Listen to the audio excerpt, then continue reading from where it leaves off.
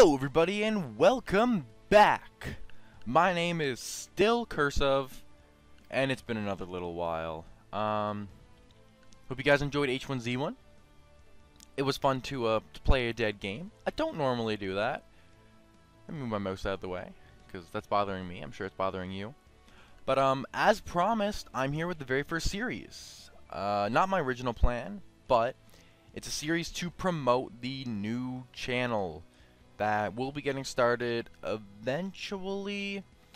Either way, it is my Speed Duel Yu-Gi-Oh channel. It will be linked in the description below, and you guys can head on over if you're into Yu-Gi-Oh. Also, if you're into Yu-Gi-Oh, please feel free to stay right here and get into some Legacy of the Duelist with me.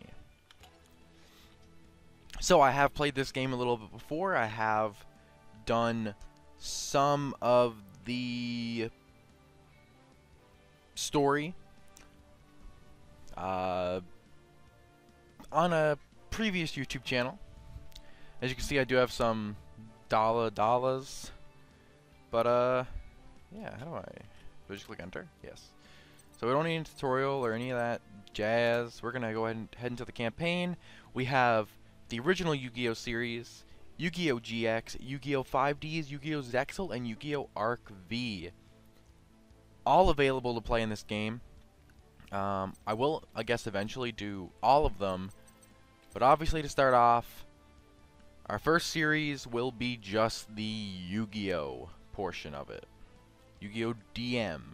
Not GX, not 5Ds, not Zexal, not Arc V. We save that stuff for later.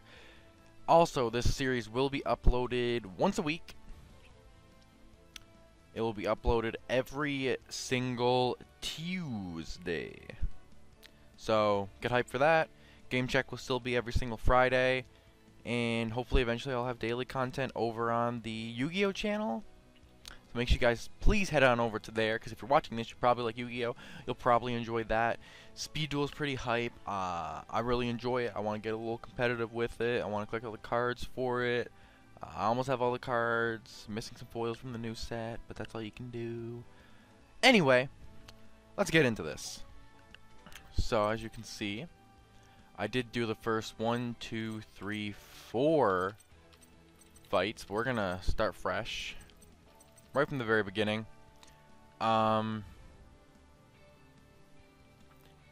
Yeah, and as for the reverse fights, I'll probably be doing these on stream after the fact of the series being done.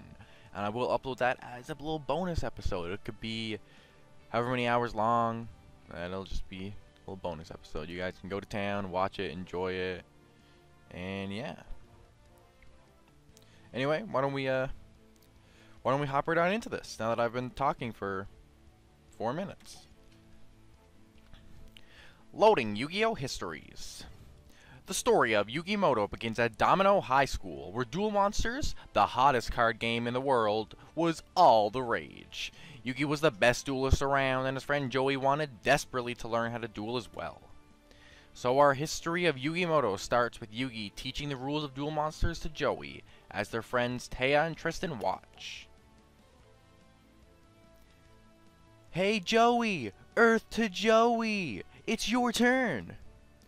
Aw, isn't he cute when he's thinking?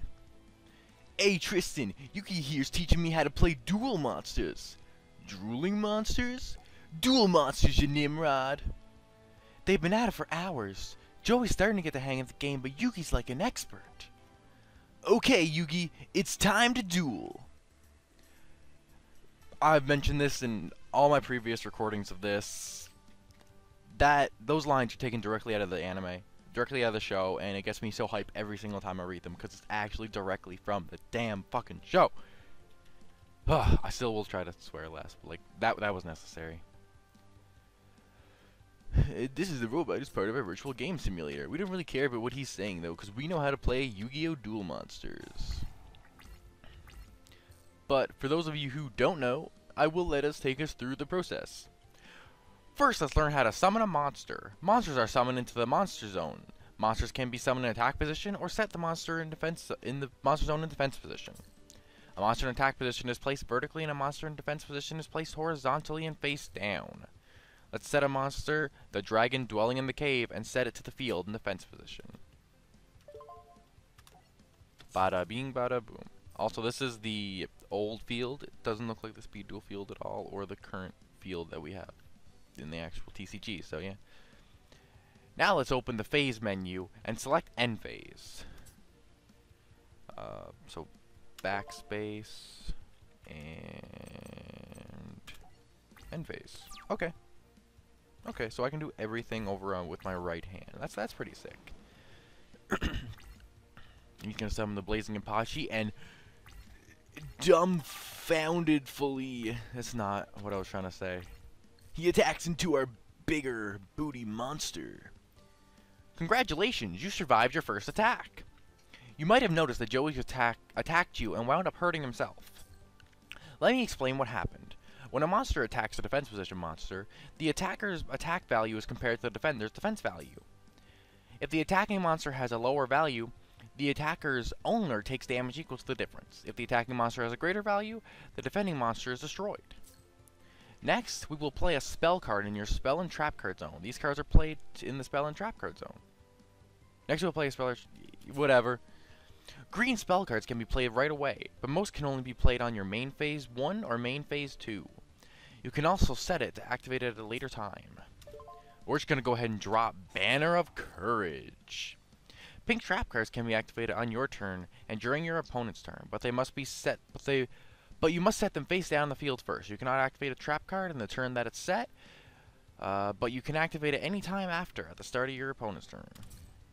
Let's go ahead and set Call of the Haunted, which, by the way, is a super sick skill in speed duels. Not one of the cards that I do not have. Sad reacts only. Press F in the comments. Yeah. Now let's get ready to attack. Let's push the dragon dwelling in the cave to attack position. Now let's summon Inken Dog in attack position so you have another monster that can attack Joey. Gladly. Our attack is all set up. Let's switch to battle phase and attack. Blazing Apache. Attack Blazing Apache with your Ninken Dog, because we get a 200 attack point boost thanks to our Banner of Courage. Emblem will attack for 1500 direct. Now, my only main quirk with the speed duels is that I actually wish it started off slower, kind of like Duel Links did, but alas, it did not. That's all you can do, I suppose.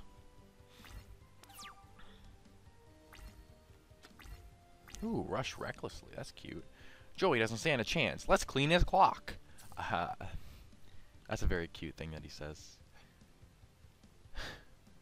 On this turn, we will summon another monster. Up to now, you have only summoned monsters level 4 or below. In order to summon a monster that is level 5 or 6, you must tribute one monster. Sending a monster on your side of the field to the graveyard to summon a higher level monster is called a tribute summon. Let's tribute summon Gravy Crush Dragon now. This is actually a... He wants me to get rid of Ninken Dog, you dirtbag. This is actually a really good way to introduce someone into YuGiOh, though. It's very, very easy to understand with this robot dude telling you what to do. Oh, if you've read the card description on the left, you can see that Gravity Crush Dragon has an effect. Let's do that now, and let's go ahead and read his effect before we do anything. You can send one face-up continuous spell card you control to the graveyard, then target one monster your opponent controls and destroy that target. So now we can go ahead and pop our Banner of Courage to go ahead and pop this boy. Now let's chain the effect of Call of the Haunted, bring back Ninken Dog from the graveyard. Gladly. Return to me, my dog. Now let's chain Rush Recklessly in your hand. Alright. We're going for that OTK. Nah, we're gonna give it to our homeboy Dragon dwelling in the cave. He deserves it. He deserves it. Now we're ready to attack. Let's go ahead and enter a battle phase. Let's game this boy. Joey's trash. Exact game. Get bodied. You win. Hell yeah, I do. What? A card that powerful totally wipes me out. Whoa, you stink at this game, Joey. You did fine, Joey. I just have better cards. My grandpa owns a game shop, and I get all my best cards from him. Your own game shop? What are we waiting for? Let's go! Okay, maybe I can even get my grandpa to show us his super rare card he's got. Little did they know that someone was listening in on their conversation. Someone who was looking for a very rare card to add to his collection. There we go. Normally you get more rewards, but because I've done this so many times... Oh, wait, no. Yeah. It still applies, Next we have the Heart of the Cards. I really wish they had them in their actual, like, school uniforms like they were in the anime, but, you know, that's one of my only quirks. That afternoon, Yugi and his friends went to Grandpa's game shop. Yugi wanted to show his friends his grandpa's prized possession. Gramps, could you show my friend your awesome super rare card? Rare card? My special card? Please, please. Ha ha, how could I refuse? You kids are in for a treat. I don't take this card out too often. Ready? Here it is. The Blue Eyes White Dragon. So rare, so powerful, I never let it leave my hands. This card is priceless. There are only 4 of them in all the world. Suddenly, a classmate from school ran into the shop. His name was Seto Kaiba, the young CEO of Kaiba Corp, and he had found the card he was looking for. Name your price for that Blue Eyes. I can pay anything you ask. Oh, I'm sure you could, but this card is worth more to me than you could ever offer. Senile old fool. Kaiba stormed out of Grandpa's game store, and the team was disturbed by Kaiba's obsession with the Blue Eyes White Dragon. The next day, when Yugi came back to the store with his friends, he found Grandpa was gone. When the phone rang, it was Kaiba on the other end, mocking Yugi that he kidnapped his grandfather and took him to Kaiba Corp. Yugi and his friends rushed to Kaiba Corp and found Grandpa laying on the floor, defeated. Grandpa, are you okay? Yugi, I failed. I wanted to teach that boy Kaiba a lesson about the Heart of the Cards, but I lost. Grandpa. How's the old man feeling, Kaiba, you sleaze! What have you done to him? We had a duel, that's all, with each of us putting up our most prized, valuable card as the prize. But I guess playing against a champion like myself was just too much stimulation for the old fool. Kaiba, you should be ashamed of yourself. And look at the sweet prize I won. Kaiba held up Grandpa's Blue Eyes White Dragon and ripped it in half. Fuck. Grandpa's most treasured card. Yes, the Blue Eyes White Dragon is a rare and powerful card, and this one will never be used against me. My blue eyes, my treasure. Grandpa, hold on. How could you do such a thing? Yugi, take this. Huh? Grandpa? I built this deck. I put my soul in these cards, and I taught you everything I know, Yugi. Take my cards and teach Kaiba respect for the Heart of the Cards. Okay, Grandpa, I'll do it. Are you ready to play, Runt? Playtime is over, Kaiba! YuGiOh!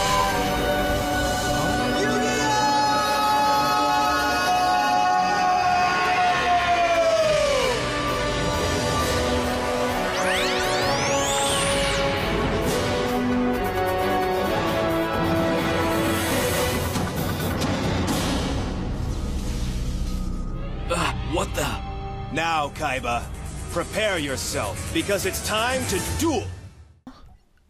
Kaiba was taken aback by Yugi's sudden transformation. It seemed like he had become a different person, as if he was more confident and powerful than before. Kaiba, prepare yourself, because it's time to duel! And we don't fuck with a user deck shit. We go in story deck. Synchros, get that out of here. Ooh, Kaiba's definitely a scissors kind of guy. No, he's definitely a paper kind of guy because he got money. No, no, no. What am I thinking? What? Why are you a rock kind of guy, man? You're gonna go second? Okay, okay. We take those. Maybe we'll be able to set up some traps, set up some Heart of the Underdogs. I know this deck pretty well, so. Oh, Spellbinding Circle. Oh, that's really gonna become a pain in the ass. Well, we're gonna start off definitely by setting up our Heart of the Underdog. And we'll drop our Winged Dragon Guardian of the Fortress in attack position. And set the Spellbinding Circle face down. And end our turn.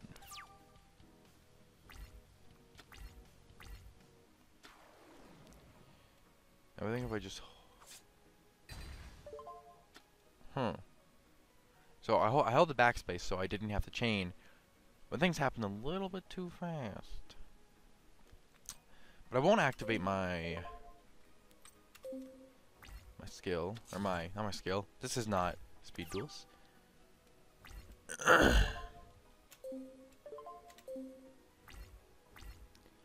Alrighty. We're gonna go ahead and get rid of our Torike by just setting him face down. And with that, we'll go ahead and pass our turn.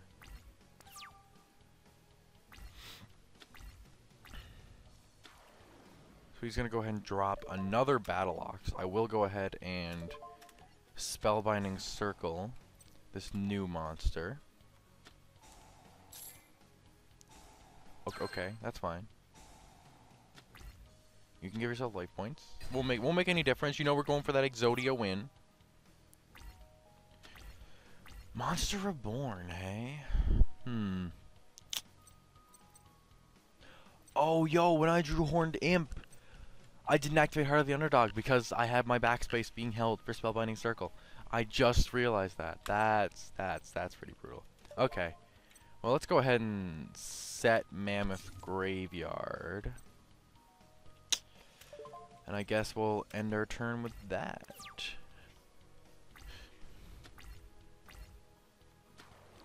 And he's going to drop an Aqua Mador, which we can actually run over. And we're going to have to take that 1200 direct damage. Man, why does Grandpa's deck suck? We'll definitely go ahead and activate a Heart of the Underdog here. Show him our Feral Imp and draw. Ooh, damn. We're going to go ahead and drop Big Boy Pot of Greed. Ooh, damn. I'm going to go ahead and set our little Sangam boy. Actually, how big were you? No, you're only 1,000. Now we're going to actually go ahead and drop our Monster Reborn. We're going to bring back our Winged Dragon Guardian of the Fortress #1 into attack position.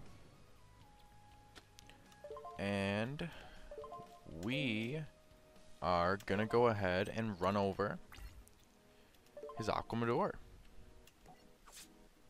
Deal a fat 200 points of damage to Kaiba.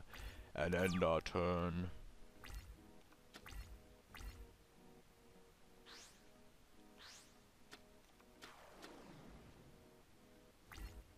Oh boy. Oh boy.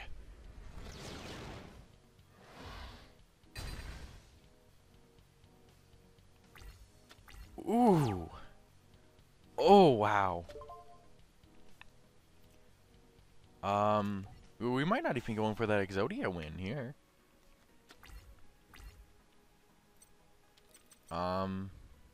Is it draw 3, discard 2? Yeah, so I can discard both of these, but I'm gonna go ahead and snatch steal this boy's Blue Eyes. You know I want that. I'm gonna go ahead and drop our Graceful Charity. We're gonna go ahead and we don't need a Dark Hole, and we don't need a Horned Imp. We're gonna go ahead and now drop our Feral Imp. We're gonna go ahead and throw Sangan into attack mode. And we're about to deal some hefty damage to our boy Kaiba. about to get another... I like all these achievements popping up. About to get another Blue Eyes animation. Oh no, is it only if he attacks the monster? Well, that's pretty gay. We're gonna go ahead and hop into main phase 2 now and just make sure that you can't do anything to stop my rampage. And I think we just game Kaiba. We're not even following the anime. Who needs Exodia? Honestly?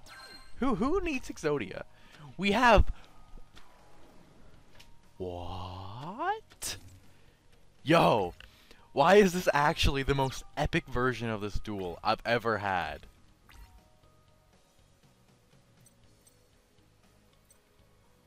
Yo! Yo! We're gonna go straight to battle phase. And I'm just gonna crash. We're about to go Blue Eyes for Blue Eyes. And then I'll swing my Feral Imp to his defense position monster. I'm not big enough, and Wall of Illusion is gonna bounce that back to my hand. So in that case, what I'll do now is I'll go ahead and throw myself into main phase 2. I'm gonna put Sandgan in defense, and I'm gonna go ahead and set Feral Imp. Okay, then I'm gonna go ahead and drop another Heart of the Underdog. And I think that will be good. Wow. This is actually a good duel. Huh. Well, we have taken down 2 of his 3 Blue Eyes, which is really solid. Ooh, and now we're top decking Raigekis. We can save that for our Blue Eyes. I say we just save it for Blue Eyes and we just pass turn right here. Is Zangan only destroyed by battle when he gets a search? No, it should be sent from the field to the graveyard. Okay, okay.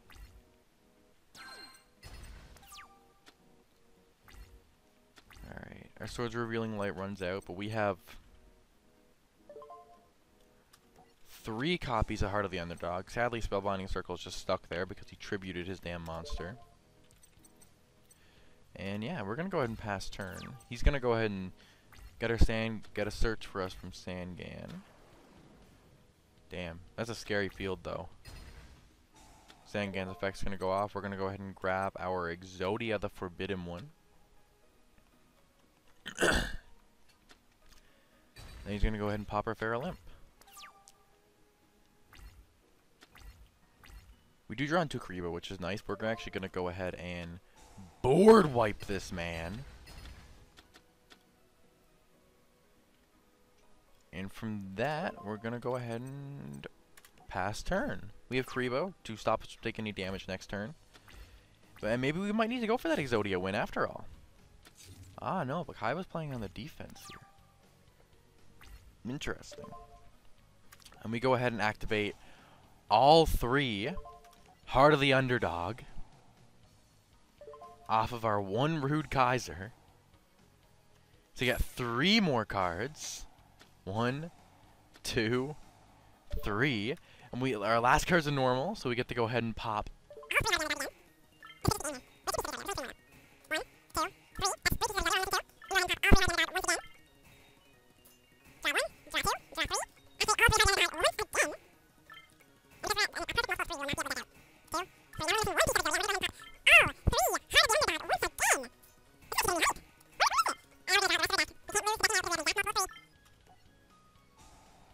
Look how big our fucking hand is. 1, 2, and it was the last card in our deck. Exodia, the Forbidden One. Okay, that was kind of a hype duel. You play only for power, Kaiba, and that is why you lost. But if you put your heart in the game, there is nothing you can't do. The result of the duel spread quickly, and a mysterious one-eyed man gets news of Yugi's victory. It seems Kaiba Boy has been defeated in a duel. I must learn more about this Yugimoto. And there we go. That has been our very first episode of Yu-Gi-Oh! Legacy of the Duelist. Honestly, that was definitely my most fun run yet. That was super, super hype. I cannot believe how actually interesting the duel was. That was fun. Well, thank you guys so much for watching. The Ultimate Great Moth is our next target as we head on to Duelist Kingdom. If you guys are enjoying the series so far, leave a like down below and also subscribe if you're enjoying my content. Remember, this will be every single Tuesday. This will be uploaded, and yeah, thank you so much for watching. And have a great day. Peace out.